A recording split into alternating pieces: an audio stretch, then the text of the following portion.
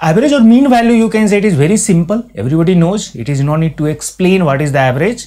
That is total sum divided by number of data. That is definition of average. Definition wise very simple, but application wise not that much simple. We have to understand the variables, how it is varying with each other. Then average you can write S by N, or S you can write A into N. Means total sum of the data will be equal to the average into N.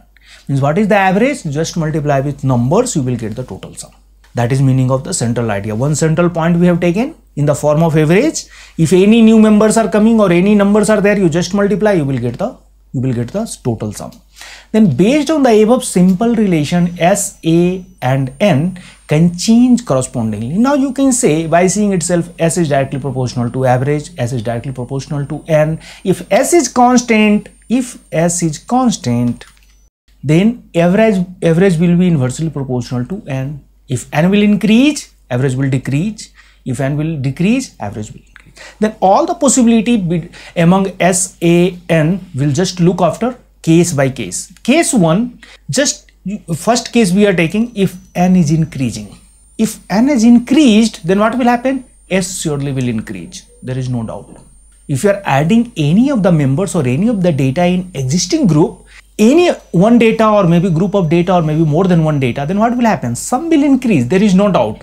What is the value of that data? That is immaterial. But if you are adding, sum will increase. Sum will surely increase. Then case 1 will just look N if it is increasing. If N is increasing, then surely S will increase.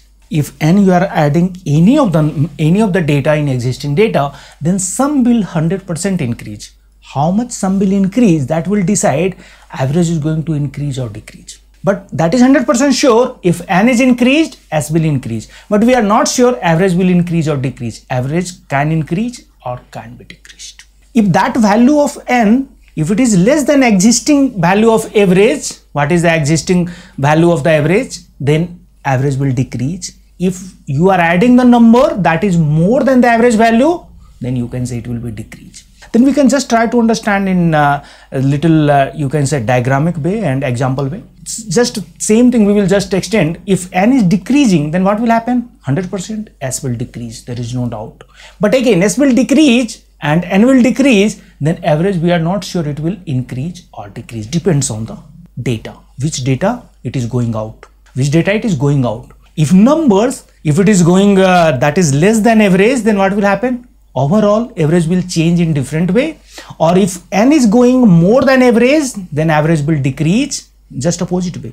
Case 1 it will be direct way, case 2 opposite way. It means if one data you are removing that is less than average, then what will happen? You are removing less than average, some extra number will be there that will spread over, distribute over the existing number and average will go up.